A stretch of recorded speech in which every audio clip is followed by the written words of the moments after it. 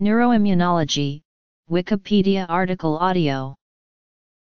Neuroimmunology is a field combining neuroscience, the study of the nervous system, and immunology, the study of the immune system. Neuroimmunologists seek to better understand the interactions of these two complex systems during development, homeostasis, and response to injuries. A long-term goal of this rapidly developing research area is to further develop our understanding of the pathology of certain neurological diseases, some of which have no clear etiology. In doing so, neuroimmunology contributes to development of new pharmacological treatments for several neurological conditions. Many types of interactions involve both the nervous and immune systems, including the physiological functioning of the two systems in health and disease, malfunction of either and or both systems that leads to disorders, and the physical, chemical, and environmental stressors that affect the two systems on a daily basis. Background. Epigenetics. Overview. Neural stem cell fate. Neurodevelopmental disorders. Neurodegenerative disorders. Neuroimmunological disorders. Major themes of research. Future directions. Neural targets that control thermogenesis, behavior, sleep, and mood can be affected by pro-inflammatory cytokines which are released by activated macrophages and monocytes during infection. Within the central nervous system, production of cytokines has been detected as a result of brain injury, during viral and bacterial infections, and in neurodegenerative processes. From the U.S. National Institute of Health. Despite the brain's status as an immune-privileged site, an extensive bidirectional communication takes place between the nervous and the immune system in both health and disease. Immune cells and neuroimmune molecules such as cytokines, chemokines, and growth factors modulate brain function through multiple signaling pathways throughout the lifespan. Immunological, physiological, and psychological stressors engage cytokines and other immune molecules as mediators of interactions with neuroendocrine, neuropeptide, and neurotransmitter systems.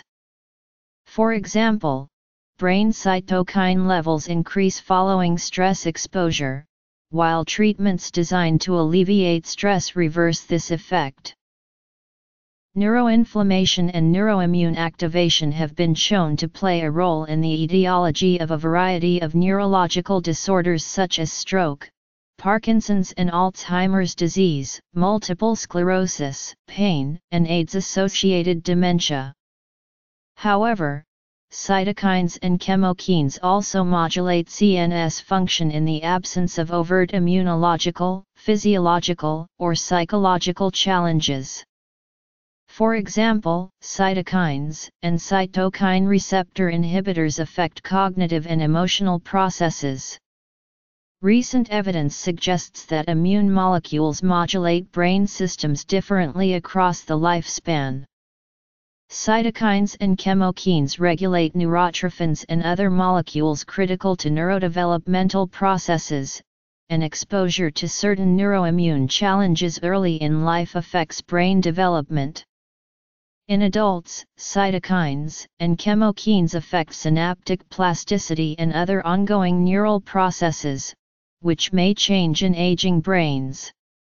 Finally, interactions of immune molecules with the hypothalamic pituitary gonadal system indicate that sex differences are a significant factor determining the impact of neuroimmune influences on brain function and behavior. Recent research demonstrates that reduction of lymphocyte populations can impair cognition in mice, and that restoration of lymphocytes restores cognitive abilities. Epigenetic medicine encompasses a new branch of neuroimmunology that studies the brain and behavior. This new branch has already provided unique insights into the mechanisms underlying brain development, evolution, neuronal and network plasticity and homeostasis, senescence, the etiology of diverse neurological diseases and neural regenerative processes. This new study is leading to the discovery of environmental stressors that dictate initiation of specific neurological disorders and specific disease biomarkers. The goal of this is to promote accelerated recovery of impaired and seemingly irrevocably lost cognitive, behavioral, sensorimotor functions through epigenetic reprogramming of endogenous regional neural stem cells. Understanding epigenetic medicine is important to understanding possible future pharmacological treatments. Many of the immediate gaps in knowledge are attributed to basic lack of understanding of gene expression and regulation and are thus the limiting factors for creating advanced treatments or cures to many diseases.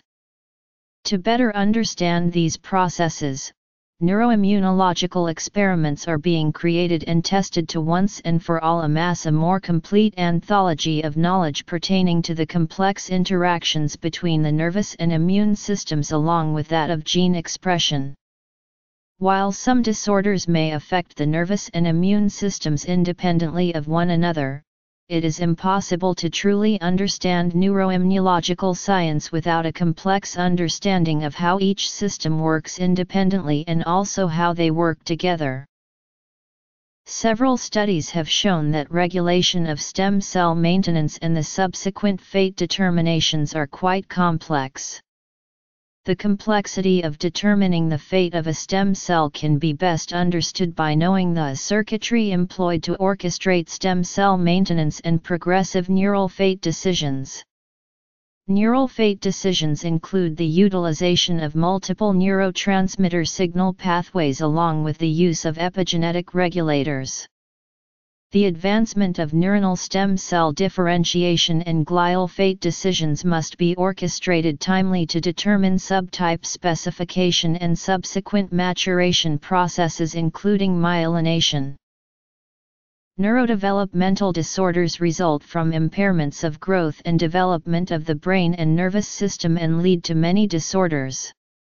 Examples of these disorders include Asperger syndrome, traumatic brain injury, communication, speech, and language disorders, genetic disorders such as Fragile X syndrome, Down syndrome, epilepsy, and fetal alcohol syndrome.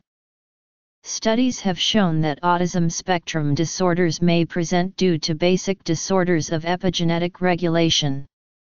Other neuroimmunological research has shown that deregulation of correlated epigenetic processes in ASDs can alter gene expression and brain function without causing classical genetic lesions which are more easily attributable to a cause and effect relationship. These findings are some of the numerous recent discoveries in previously unknown areas of gene mice expression. Increasing evidence suggests that neurodegenerative diseases are mediated by erroneous epigenetic mechanisms. Neurodegenerative diseases include Huntington's disease and Alzheimer's disease. Neuroimmunological research into these diseases has yielded evidence including the absence of simple Mendelian inheritance patterns, global transcriptional dysregulation, multiple types of pathogenic RNA alterations, and many more. In one of the experiments, a treatment of Huntington's disease with histone deacetylases, an enzyme that removes acetyl groups from lysine, and DNA/RNA binding anthracyclines that affect nucleosome positioning, showed positive effects on behavioral measures, neuroprotection, nucleosome remodeling, and associated chromatin dynamics. Another new finding on neurodegenerative diseases involves the overexpression of HDAC6 suppresses the neurodegenerative phenotype associated with Alzheimer's disease pathology in associated animal models. Other findings show that additional mechanisms are responsible for the underlying transcriptional and post-transcriptional dysregulation and complex chromatin abnormalities in Huntington's disease. The nervous and immune systems have many interactions that dictate overall body health. The nervous system is under constant monitoring from both the adaptive and innate immune system. Throughout development and adult life, the immune system detects and responds to changes in cell identity and neural connectivity. Deregulation of both adaptive and acquired immune responses, impairment of crosstalk between these two systems, as well as alterations in the deployment of innate immune mechanisms can predispose the central nervous system to autoimmunity and neurodegeneration. Other evidence has shown that development and deployment of the innate and acquired immune systems in response to stressors on functional integrity of cellular and systemic level and the evolution of autoimmunity are mediated by epigenetic mechanisms.